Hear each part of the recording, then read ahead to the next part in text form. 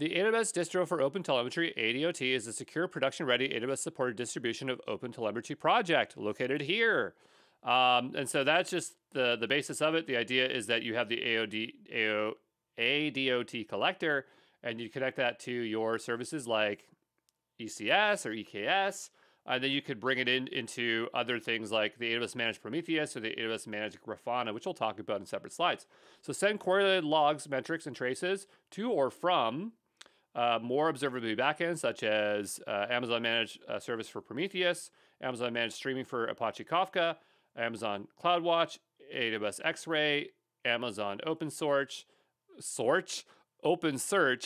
and any OpenTelemetry protocol compliant backend.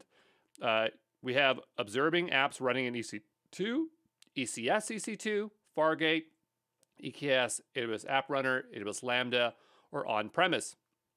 So why would you use this? Because it's going to give you easy integration with all these AWS services, and that's why you'd use the AWS distro for OpenTelemetry.